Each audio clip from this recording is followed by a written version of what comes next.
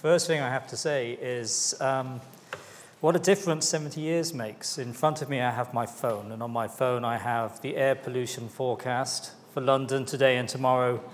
It says low, okay? On Friday the 5th of December, that wasn't the case. It was bitingly cold. There was a stable air mass of damp air hanging over London with no wind. And so every chimney from every household that was burning coal, every factory, every power station was emitting their smoke into effectively a stable box of air. And from today, 70 years ago, the city began to be covered in a blanket of toxic yellow smog. Now, today's the 70th anniversary. It's timely. It was an accident that this happened in terms of my talks. But it's not really, when you consider that 12,000 people died, that 100,000 people were ill as a consequence of the London smog, really much to celebrate in terms of an anniversary. So what I intend to do today is really to memorialize the event on the day that London choked and coughed and spluttered beneath this pollutant blanket. And really what to focus on is the 12,000 individuals who lost their lives across those 5 days, well, actually more than those 5 days, as we shall see. But also the 26 to 38,000 people who will die earlier than they should do this year because of the air pollution we currently experience within the United Kingdom. Now, air pollution did not start in December 1952. London had had air pollution ever since it began to grow as a city through the 18th and 19th century. As the population grew, as the city became more industrialized, we were familiar with the classic pea supers. They're in Dickens, they're in Conan Doyle. We're familiar with them. They're almost romanticized. In fact, the artists, our historic artists, here we have Monet, managed to capture air pollution. It looks kind of rather beautiful, doesn't it? Until you realize that that wonderful quality of light that Monet came to London to capture was a combination of the smog, the smoke, and those fantastic sunsets caused by the scattering of light by particles held suspended in the sky. So Monet captured it. Turner wasn't a bit shabby either, celebrating smoke, capturing these amazing sunsets over the Thames. But this is historic pollution. But at the time, people didn't really dwell too much on it. In fact, at the time, people actually thought of smoke almost in a beneficial fashion. They've almost thought of it as being curative, something which protected you against the infectious air, the miasma within the city. And whenever people did refer to the smog, the smoke over London, the pollution in the context of health, it was to do with light, the smog preventing enough sunlight to make adequate vitamin D, leading to rickets, potentially exacerbating people who had tuberculosis within the city. So it was there, but it really wasn't appreciated as being a significant contributor towards the health burden of London. Now, so we had pollution in London, but let's not pretend that the story of air pollution and health begins in our city. There are a number of highly significant events which should almost have been viewed as an early warning that something was awry. I'm afraid this picture isn't particularly sharp. It's the best picture I can get of the Meuse Valley in Belgium, taken in 1930. It's December the 1st to the 5th. Again, cold, stable air, no wind, an industrial valley with many factories, which over this period of time resulted in the build-up of pollution in the valley. Now, what's significant about this event is thousands of people fell ill with respiratory complaints. So there are records of the respiratory complaints they had, and something in the order of 63 people died as a consequence of this air pollution event. Now again, even in the Meuse Valley, this was not new. They'd had a similar episode in 1911, which was characterized by the fact that the smoke built up in the valley and cattle died. So as this event was beginning in the 1930s, the farmers actually led their cattle out of the valley so that they wouldn't die, because cattle seemed to be particularly vulnerable to the respiratory effects of poor air quality. Now, the other thing I wanted to highlight here was that there's a memorial to the 68 individuals who died as a consequence of the Meuse Valley air pollution episode, and we'll dwell a little bit more on that as we go on. But the other thing which came out of this event was a report which stated, just imagine what would happen if something like this happened in a major city, such as London. We would estimate something in the order of 3,200 deaths. So let's hold on to two things there, that number and the cows. It will all come right in the end. This, I think, is very tangible. These are autopsy samples of the lung taken from an individual who died during the Meuse Valley smog episode. And what we have over here, I'm old school, so I'm going to use a pencil, not a laser pointer. Yes, this is the alveolus of the lung, your gas exchange region. And what you can see is this layer should be really thin, but it's actually quite thick because it's congested. And the actual airway sac is full of liquid. And that little sort of granular appearance of it are inflammatory infiltrates. So what you have here is what I would call a diffuse alveolar damage pattern. This lung is inflamed, and it's leaking the constituents from the blood plasma into the airways, congesting the airways. And this little figure here is of your conducting airways. Well, what I tell you is this should have lovely cells with lovely cilia. Yes, at the top, you can see they're all gone. Yes? So you can see the actual pathological consequences of the air pollution this individual was breathing, which resulted in their respiratory failure all that time ago. The other significant event happened 18 years later. And this is in the United States, in Donora, about 30 kilometers south of Pittsburgh, a steel and zinc manufacturing area. And again, there's a common pattern. Emissions from factories, a period of cold, stable air with low winds. Again, this resulted in a buildup of air pollution in the valley.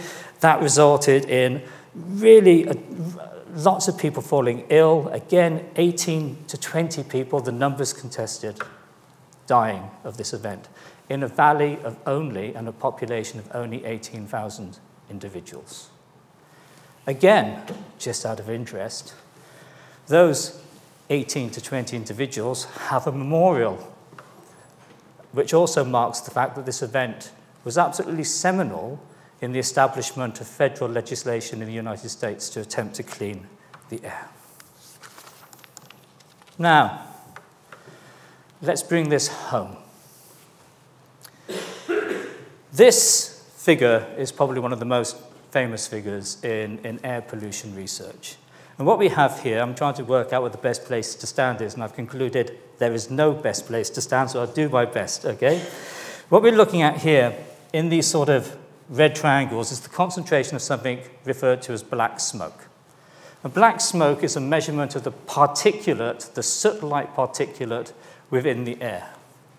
And here we have the 1st, the 2nd, the 3rd, the 4th of December, and now we hit the 5th of December, our anniversary today, and we can see this black smoke concentration suddenly shoots up.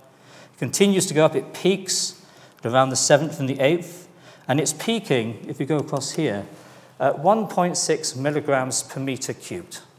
This is astronomically high, and that's an average. Yes, I've seen figures from certain areas in Lambeth where it goes up to over 2.5 milligrams per meter cubed on a daily basis. Then, on around the 9th and the 10th, the wind begins to pick up in London and the pollution begins to dissipate. And we begin to go back down to these sort of background levels. Now, the other pollutant on here is represented in these little blue triangles, and this is sulfur dioxide, and this is really important. Because what you have here is an episode driven by this stable air mass, but there's other stuff at play. And some of that stuff is political, and some of it is economic, yes? So, why do we have this big peak of sulfur dioxide? Because the coal which was being burnt in London was of low quality. In fact, some of the lowest quality, there was a product called nutty slag, which you could have in your fireplace, yes, which didn't actually come off your rations. So therefore, it was a good way of heating your house. Why were we burning low-grade coal in the United Kingdom when we produce high-grade coal? Because we were bankrupt after the Second World War. Because we had our war debts to pay, and so the high-quality coal was being exported overseas to help with our balance of trade deficit. In a sense, we had a bit of a fuel crisis occurring at this time, issues of fuel security.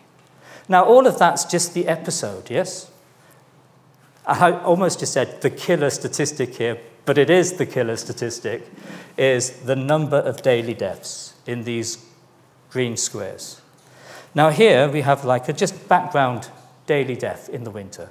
People die more often in the winter. There's influenza, it's cold. You expect a degree of what we would rather cold-heartedly call harvesting, yes? But as the pollution begins to go up, you can see the daily death rate increases. And you can see that we have this big excess death occurring over that episode. Now, that little peak between the 5th and the 10th corresponds to 4,000, roughly, excess deaths within London. But I told you it was 12,000. And the reason it's 12,000 is because if you look over here, you can see after the pollution has returned back to normal, this continues to track down, but it clearly hasn't got back to the levels before the event.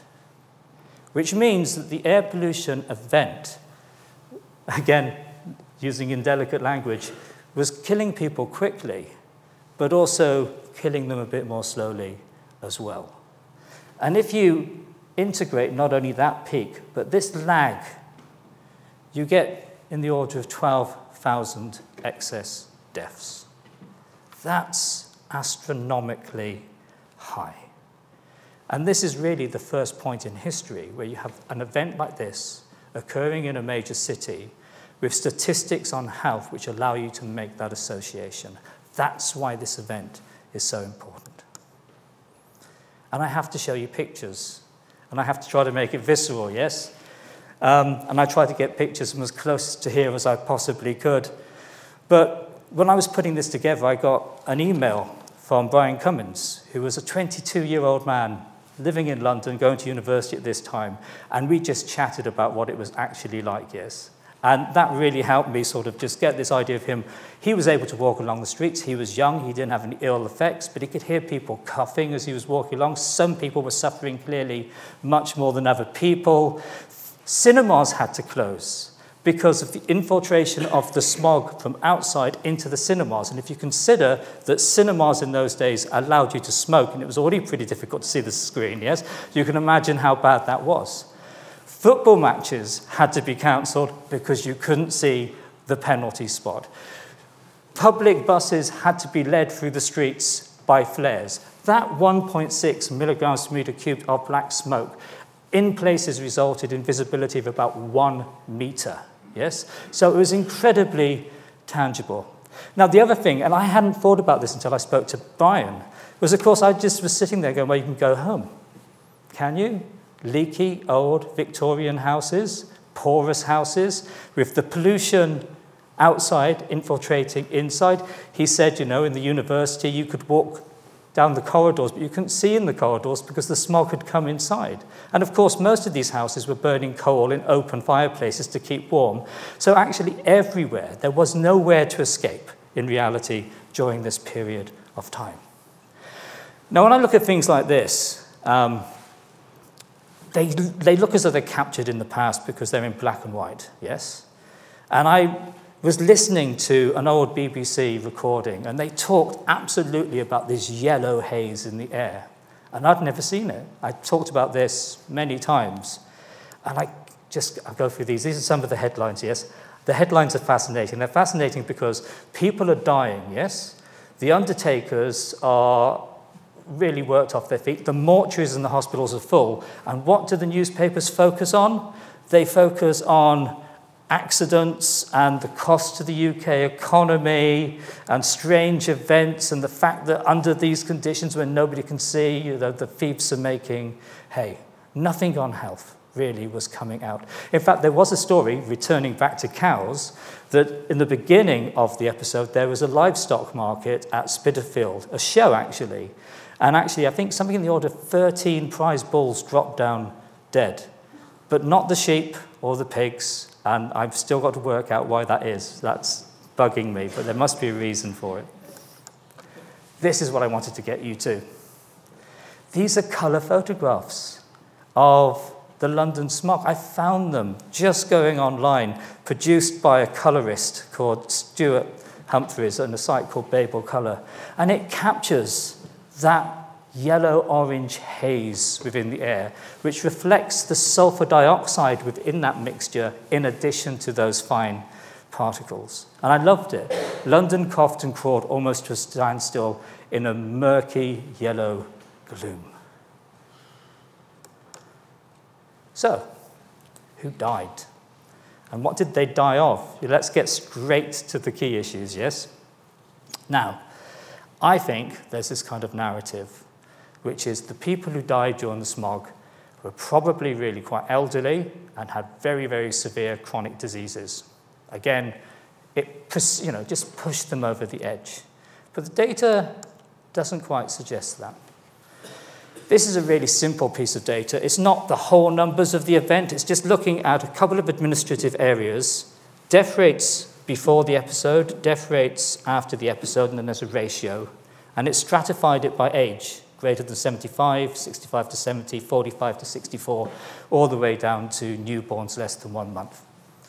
And if you look at that, well, yes, the old, as they're defined, die, as long as you're happy to accept that old means anybody over the age of 45 years, and increasingly I'm not willing to accept that.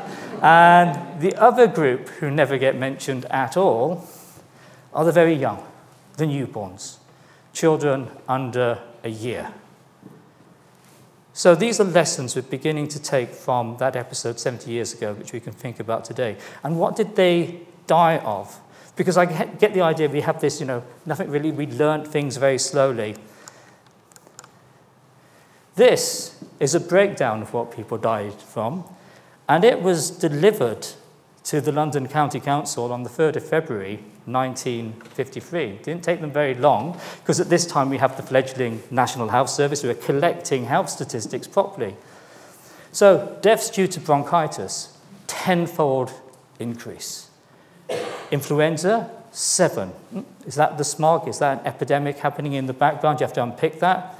Tuberculosis, 4.5 times. Other respiratory diseases, predominantly asthma, 6 times. Disorders of the heart and cardiovascular and circulatory system, we have 3-fold increase. And again, I think this is interesting because people often think that we only knew about air pollution in the heart maybe from the mid-90s, but there's actually some data all the way back here in 1952 suggesting that we have this increased rate of cardiovascular deaths. Now, again, some pathology. Yes, let's make this real, because actually one of the problems with air pollution is that a lot of it are dry statistics and numbers, yes? And we talk about death, and actually death is a really crude statistic, isn't it? Because the mortality rate of the human race is 100%. So it's pretty meaningless. What we're really talking about when we talk about those deaths are people dying a variable time earlier than they should do, and behind that, lots of ill health. But this is a cross-section of the surface of a cut lung from somebody, again, who died of bronchitis during the London smog. And it's looked using an EM technique which allows metal-rich particles to shine out. So each time you see those little shining things, you're looking at a metal-rich particle. And one of the things we often think about the London smog is there are these big soot particles in the air, yes, which aren't like pollution we have today because that's really different. But this is a scanning electron micrograph of those particles in that tissue. And actually, when you look at it, this bar here is 300 nanometers. And you can actually see, rather than being big particles, they're actually kind of like agglomerations of smaller particles. This, if you're into histopathology, this means something. To most people, it just looks like a pink blob. So I'm going to take you through the pink blob. Here you're looking at the surface of the airway. These little black bits are macrophages. These are kind of like the janitorial cells on the surface of your airway, which go around collecting debris, eliminating bacteria. If they take up black carbon, they turn black. They accumulate it. And you can see underneath the surface of the airway, these big accumulations of carbon-laden macrophages, and around them, all these sort of like pink cells are inflammatory cells. So again, we can see that the particles are in the lung, and they're associated with actually inflammation. And if we look inside the macrophages, which have that material, again, we can see that they're relatively small particles, and they're relatively metal-rich. And you can go further than that, and you can work out what metals they are: iron, lead, zinc, tin, antimony. So we can begin to unpack this. We can begin to see what's going on within the actual tissues of these individuals. So, 12,000 people have died. Certainly 4,000 of those deaths were known about relatively quickly, and what they died of was known about relatively quickly. So you can imagine any government at the day would be catalyzed to take action. Okay? And this is the first lessons we learn from the past moment, yes? Because that's not the case. They knew this was coming. These are statements made by Harold Macmillan before he was Prime Minister, when he was actually in Housing and the Environment Department. And people were already discussing the air pollution problem in London before the smog. And he makes, I think, which are very kind of like, they make absolute sense from a political perspective. I suggest we form a committee. We can't do very much, but we can seem to be busy, and that's half the battle nowadays, yes? But more important than that, this is the classic kicking the can down the road philosophy, but this is the really important one.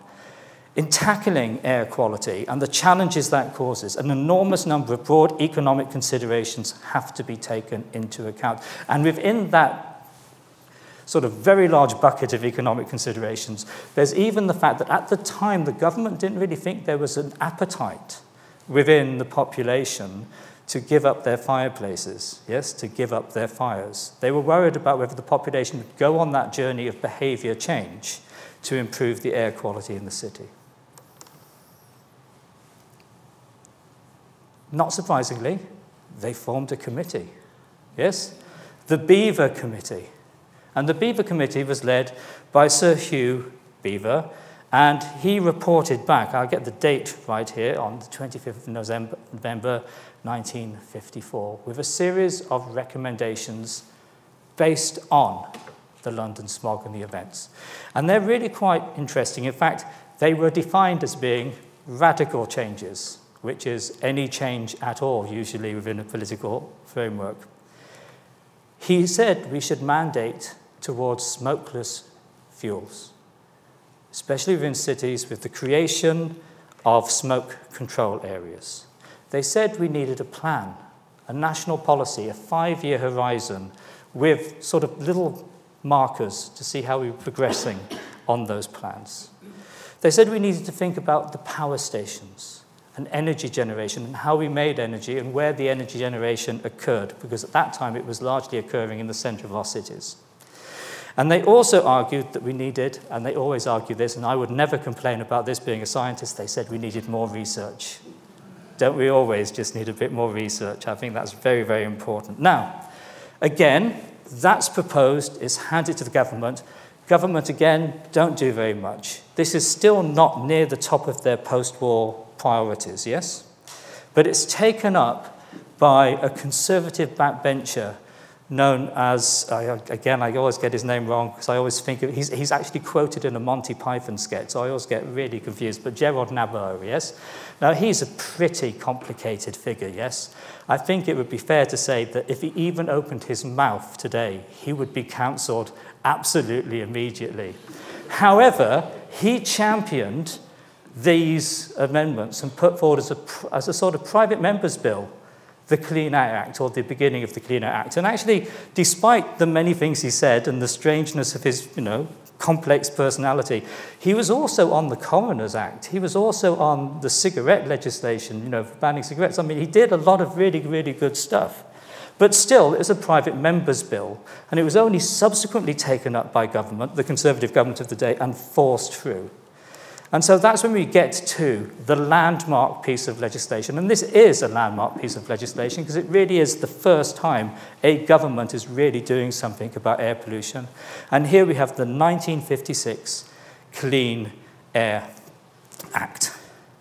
Now, this sort of made big restrictions on the burning of solid fuels in cities, but it also gave subsidies to people to transition away from old fuel use to new fuel use.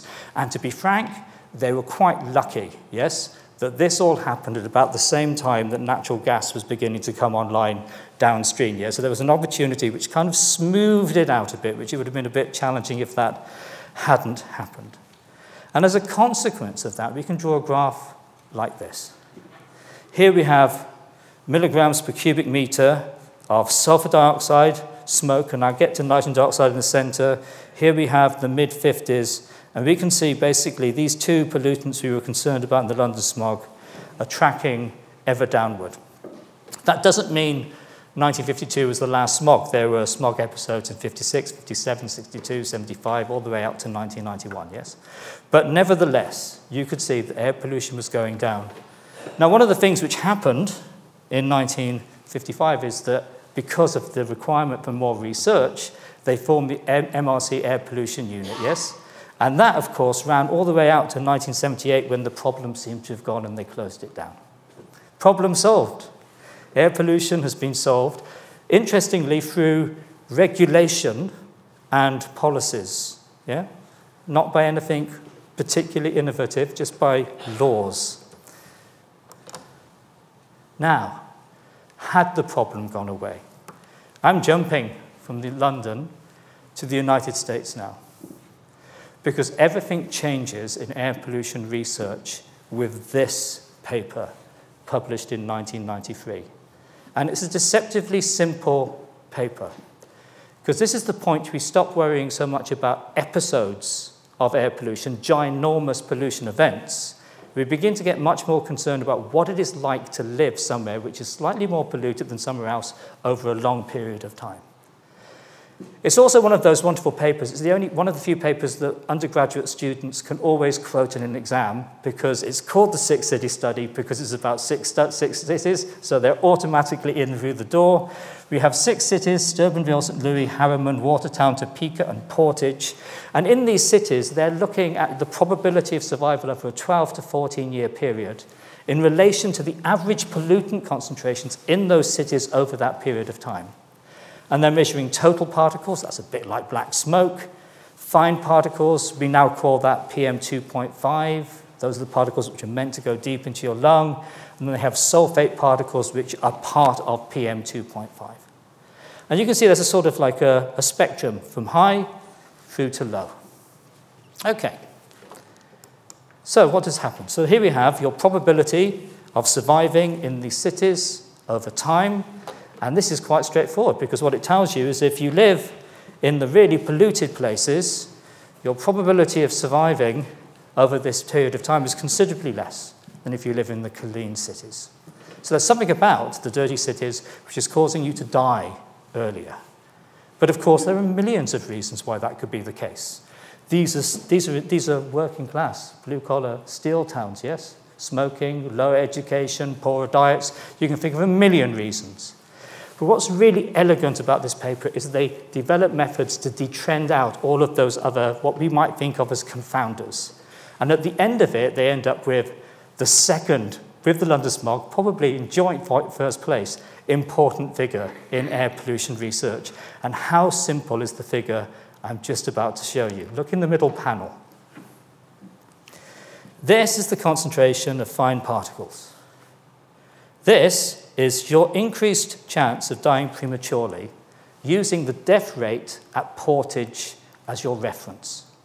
So portage is 1, and then you're going, okay, this is the increment in each of those places after adjusting for socioeconomic situation, smoking, work, a whole host of things.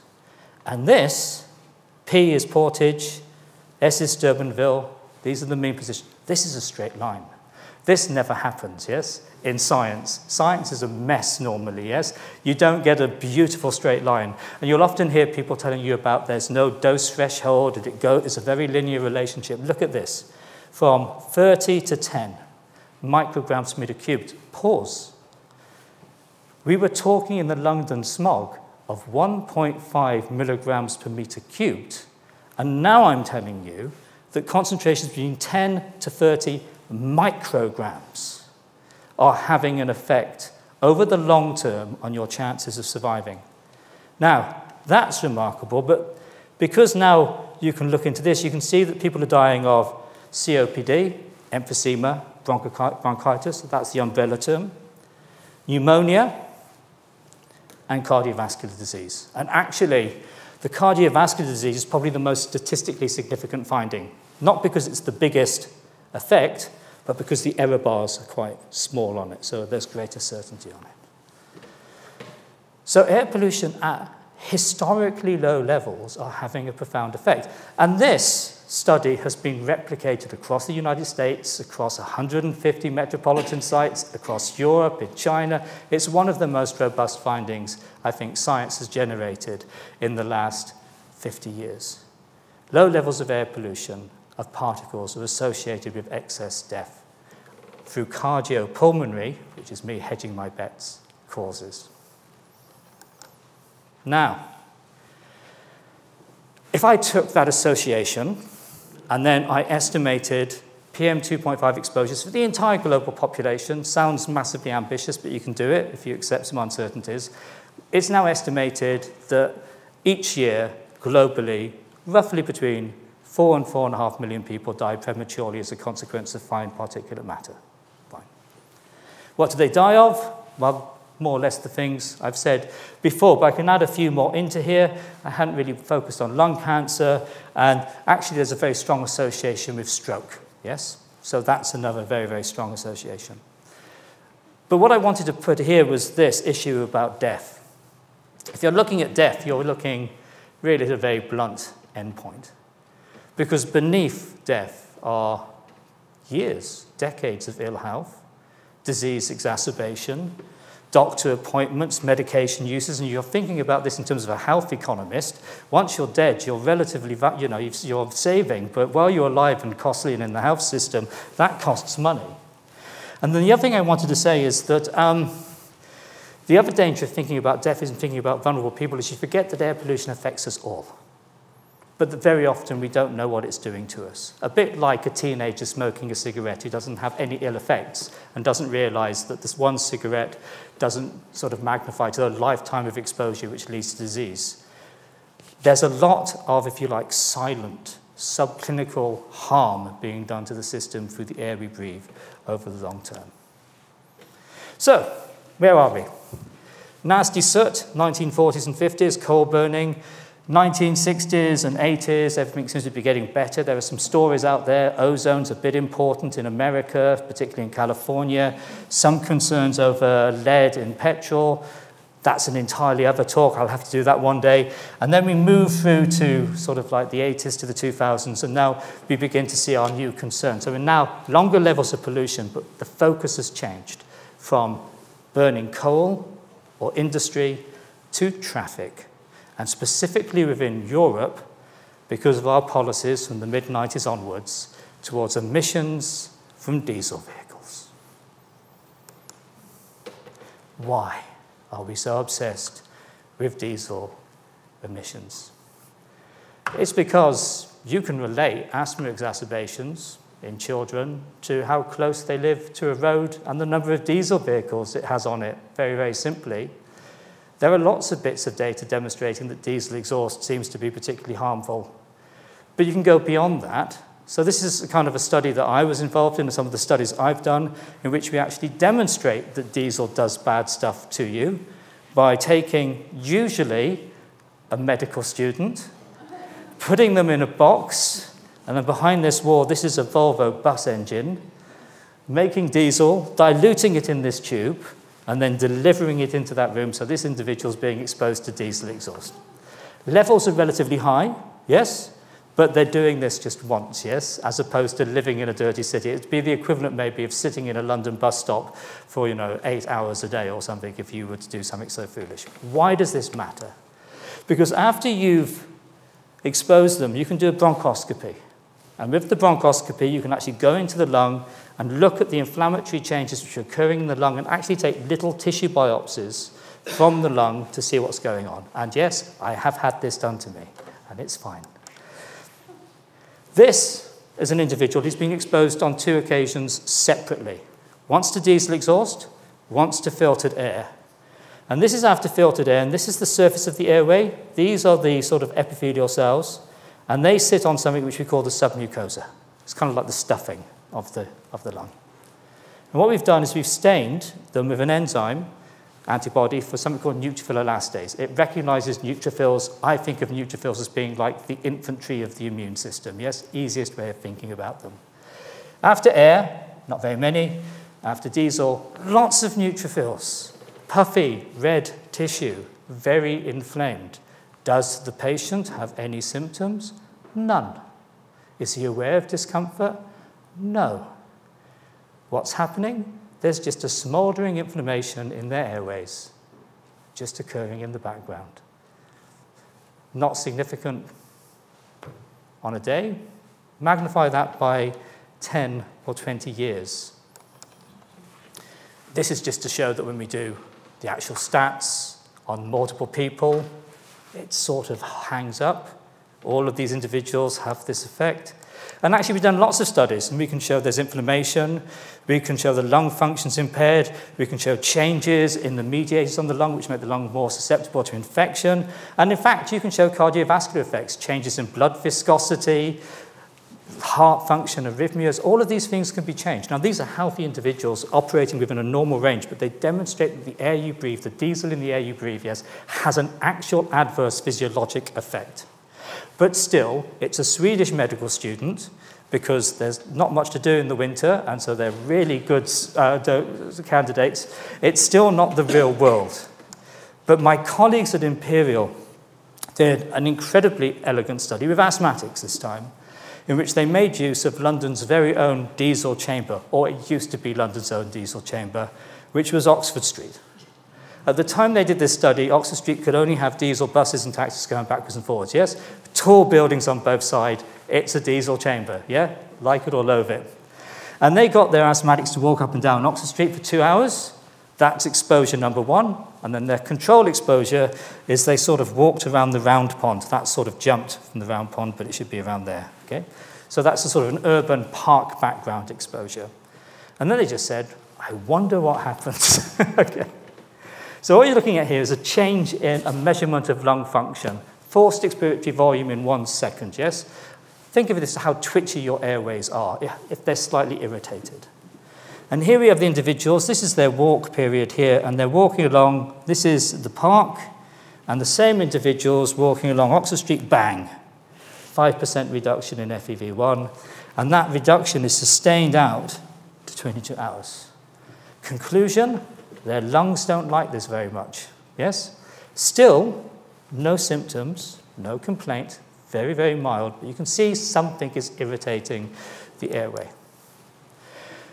Over here, they want to look at inflammation in the airways. Because they're asthmatics, and there are quite a lot of them, they didn't do bronchoscopy. They used a technique called induced sputum. It is charming.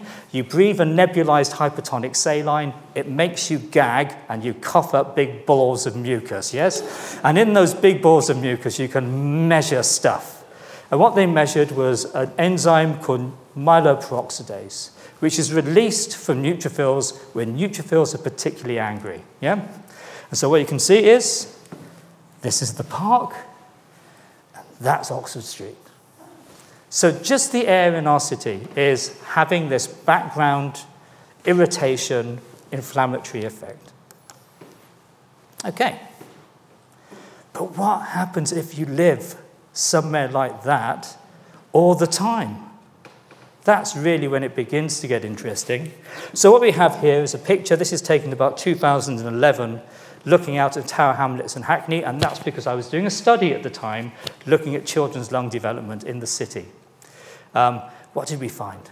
We found that by the age of 8 to 9 years, a child growing up in Hackney and Tower Hamlets, on average, had lost somewhere between 100 and 120 mils of lung volume because of their exposures to traffic-related pollution. Now, in an area of London which was outside the legal limits of nitrogen dioxide and had been for a very, very long period of time. But those effects are quite minor. They don't have to be minor. This is Ellie Kissy Deborah. She died of an asthma attack in February 2013, 10th anniversary coming up shortly. When she died, she'd had very complicated asthma for a very, very long time. In her initial inquest, it was respiratory failure.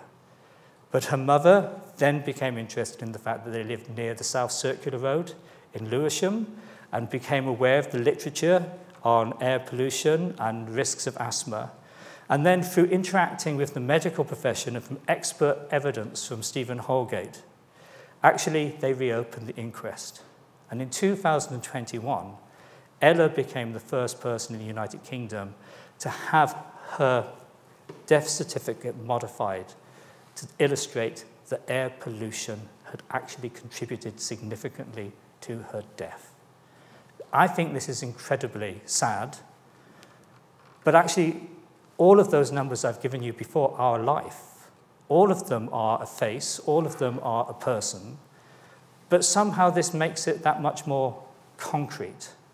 These numbers reflect grief and suffering at the family level, at the community level, in a way that people don't necessarily understand when they think purely of these numbers. And in our city today, these are all recent studies demonstrating increased visits to GPs for asthma related to air pollution and medication usage in our city today. There's increased evidence that air pollution is linked right now to increased rates of dementia within individuals living in the United Kingdom, with increased rates of mental health, with declines in cognitive ability.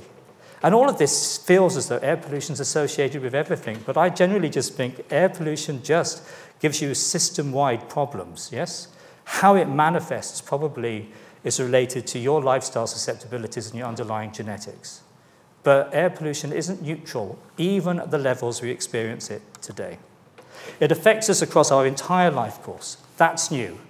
I wanted to say from cradle to grave, but actually it's before cradle to almost grave, yes, to be precise, because air pollution has been associated with low birth weight at term in the United Kingdom, in London now. It has an effect all the way through all of these other issues. So, all of that is rather depressing. I should have warned you that I'm a bit of Dr. Death, so I have to apologize. But I'm going to give you some hope. Here's some hope. Where things are done which result in air pollution going down, things actually get better. This is the 6 city study again, yes? This bit is the bit they published originally, and then they went back because the US government put in regulations to reduce air pollution, and air pollution fell in the 6 cities. And as it fell, if we start here, these are the original data, Sturpenville through to Portage. In each of the cities, when they went back, as air pollution fell, the probability of dying early fell. You reduce air pollution, you gain years of life back, but more importantly, years of healthy life. Here's another thing. That's a bit worrying when you consider a child could lose 100 mils of lung function. This is a very old study. Well, not old, but it goes back in time. This is from the Children's Health Study in California, and they followed longitudinally children in 3 waves. The first wave was between 94 and 98, then the second wave, 97 to 2001, third wave, 2007 to 2011. And they looked at small lungs, clinically small lungs. So if we look just at the shady area, this is the number of children who had lungs less than 80% of predicted. This is clinically significant. And you can see, when they started the study, back in the mid-90s, it was about 6%. And when they went back, 2007 to 2011, it's fallen by half. Over this period of time, air pollution has fallen, and these associations are linked to the fall in air pollution. So this means there's a benefit, but actually what this means is even more significant, because what they are doing by reducing air pollution is preventing the accumulation of vulnerability within the population. These small decrements in organ function will manifest in 20, 30, or 40 years' time in a greater susceptibility of these children harmed now to develop the diseases of aging as they move through their life. Now, all of those studies demonstrate that if you regulate, it works. But regulation can be quite unpopular, and so I thought I'd just throw this up just to see how much rage I can produce. Now, obviously, the ultra-low emission zone is designed to accelerate the rate of uptake of vehicles with lower emissions, yes? Fine. It starts in the center of the city within the congestion charging zone, and then last October it was expanded up to the north and the South Circular. And bear in mind, the South Circular is where Eli Kisi-Deborah lived, and the reason we're doing this is try to deliver better health. And then last week, because everything seems to be contemporaneous with my talk for some reason, it was decided that it would be expanded on the 29th of August to all of the London boroughs. And as of this morning, 4 London boroughs are appealing the decision. This is really interesting. It's that issue that I think Harold Macmillan was getting to, yes? This wide set of issues. There is no doubt. I'm just a scientist. I'm not getting involved in the politics, but I can say some definitive things, yes? Air pollution from traffic is bad for your health. Having really bold traffic mitigation methods which reduce traffic from pollution will benefit health. Absolutely, that's the case. I would also add that most of the people in London are suffering from air pollution that they didn't generate themselves, and very often the people who are suffering the most are the most disadvantaged and the individuals who have least agency in reducing their own exposures to air pollution. Then people can make their decisions about how this progresses. 2 final thoughts. The first thought is that there's nothing new under the sun. This is John Evelyn, founding member of the Royal Society. This is an essay he wrote in 1661, Fumifigeum. It's to do with air pollution in London. He makes some really salient points all the way back in the day. Number 1, if you want less pollution, use cleaner fuels. That sounds sensible. Number 2, we should separate vulnerable populations from the sources of pollution. I don't know, let's put that into a modern context. It probably isn't a good idea building cheap, affordable housing next to the busiest roads in London and then targeting it at young families, but that could never possibly happen. And let's go one further. Throughout the entire essay, he makes the point that actually investing in the environment actually is to the benefit of the city and to the city's economy. A healthy, motivated workforce is an economically productive workforce. And he makes the argument that it's almost, doesn't use the words, but almost a human right, or something which we should expect that we can be delivered clean air, which again is interesting because on August the 2nd, the UN actually made a right to a clean environment and clean air a human right. So that now sits in our sort of international laws. And then I will finally leave you with this. I live in South London. I live in Lewisham. I walk home often Frome, Southwark. This is on the Walworth Health Centre. It is the translation of the coat of arms of Lewisham Council, where Eliki's Deborah grew up. I think this is a fundamental message for our times and in how we consider how we use our environment and how we tackle air pollution. Because the health of the people is the highest law. And that's the balance we should maintain when we consider how we tackle air pollution moving forward into the 21st century. Thank you.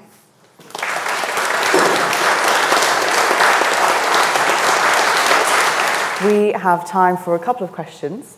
So I'll start them off with some that have been submitted online before I open it up to the floor.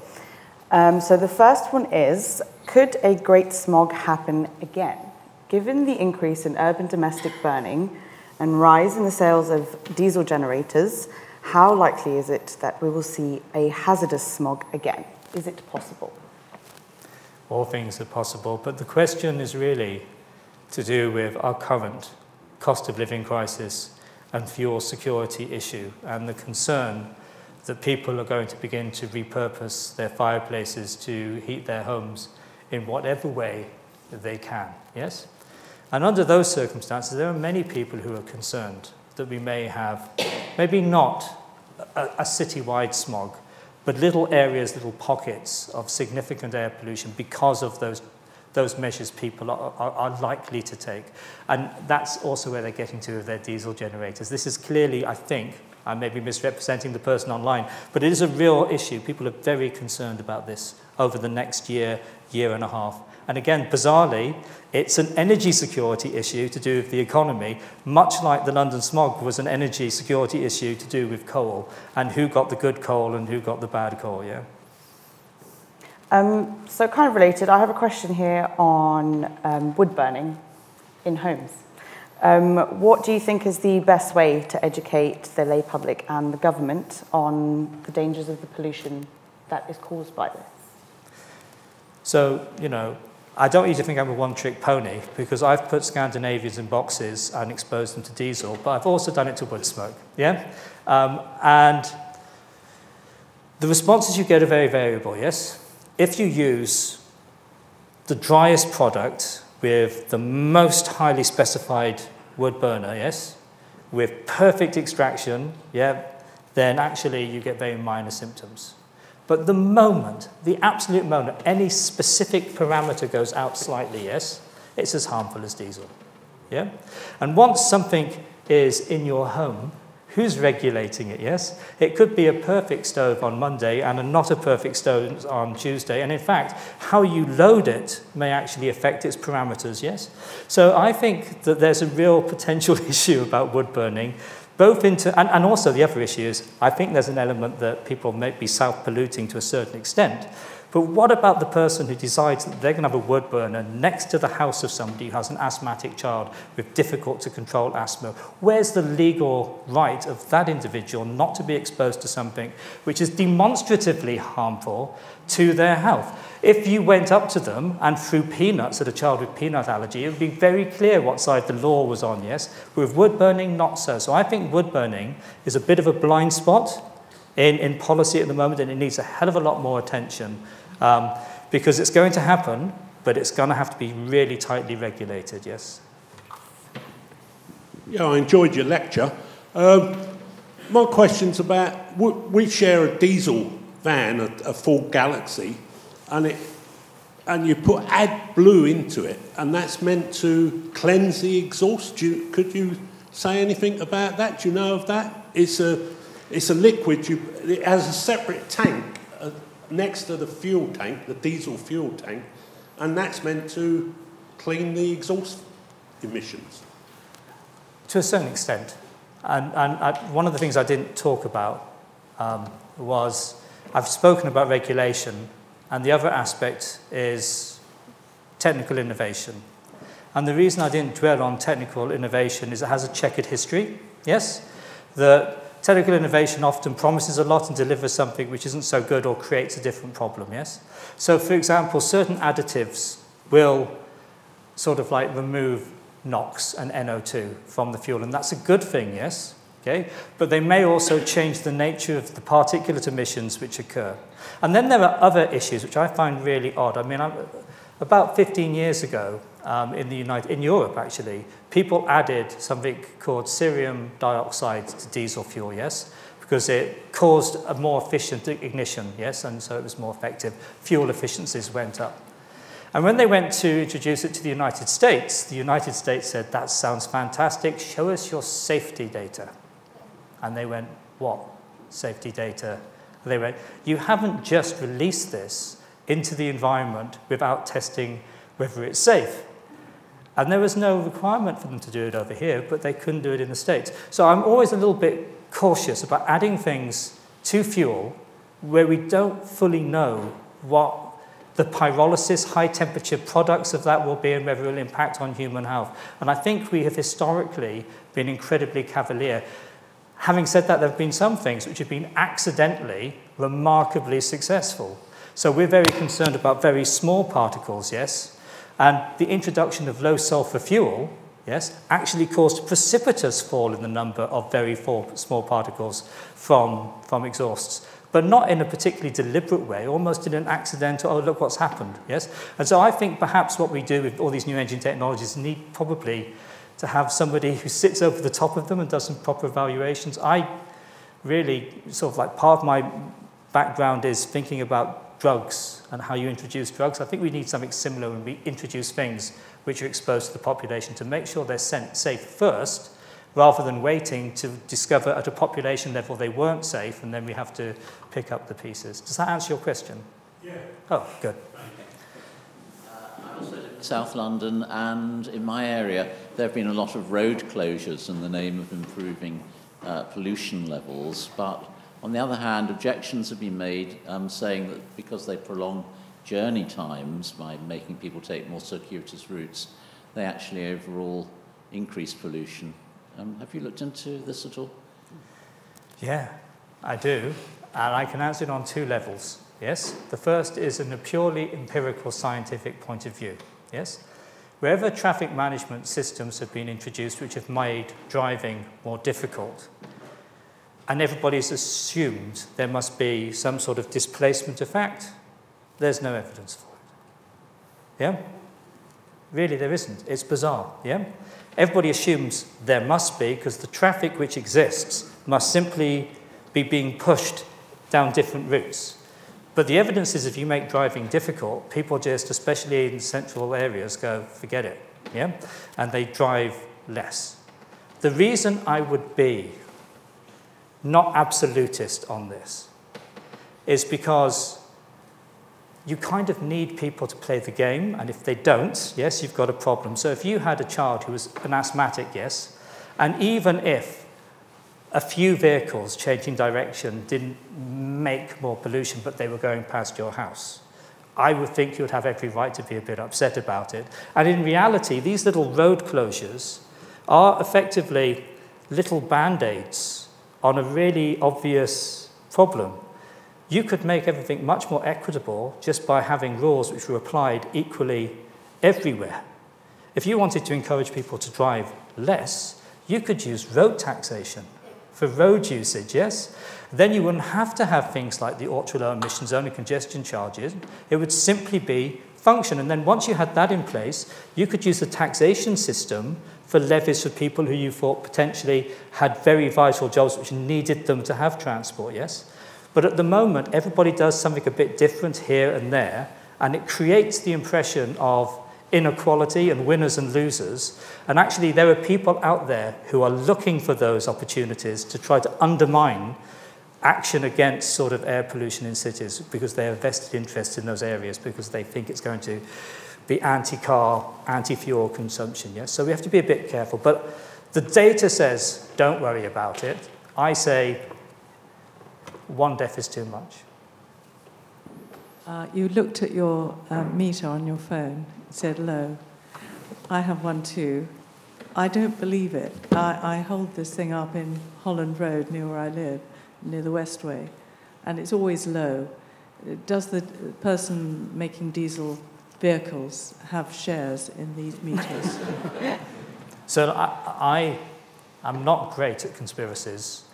And the reason I'm not great at conspiracies is because, generally speaking, most things are chaos and muddle and mess, and it's almost impossible to believe that anybody's sitting on top of all of this and having some form of conspiracy. I think your point is this, and it's a really interesting one. The air pollution sort of banding, the traffic light system, is based on protecting somebody who, for example, has asthma or COPD from short-term episodes. And they have a different level to those long-term effects. But nobody has worked out how to illustrate those long-term effects in those maps. Or to put it another way, in September of last year, the WHO revised down all of their guideline levels based on what is a safe level of NO2 and PM2.5. So now the WHO guideline, the safe level, should we say, is 5 micrograms per meter cubed of PM2.5 as an annual average. That went down from 10. And then NO2, which was 40 micrograms, went down to 10. Yeah, so it actually fell by 4. Now, on that basis, using that traffic light system, yeah, you wouldn't leave your house because London would be red the whole time because you'd be saying, long-term, all of this air quality is bad for your long-term health. But the difference is, how do you show both? Yeah, and that's kind of where I think it's lost. So I think it's imperfect rather than, and I can guarantee, because I know the people who work on these websites, and they really wouldn't look the way they looked if they were getting backhanders.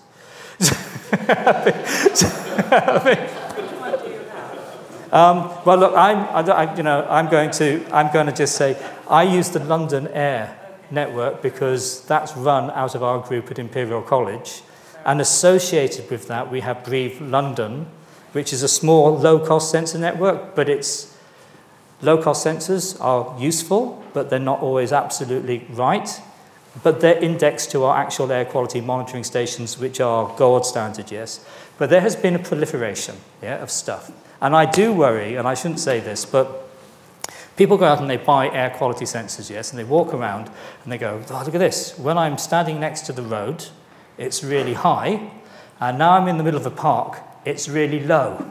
Now, at that point, I think you're almost able to throw your air quality sensor away because you've learned a fundamental lesson which will result in you just actually being able to use your eyes and a bit of common sense, yes?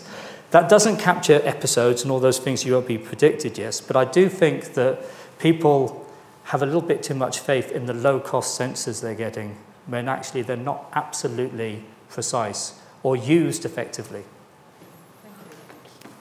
That's all we've got time for tonight. So please join me in thanking Dr. Mudway once again. And thank you all for your attention.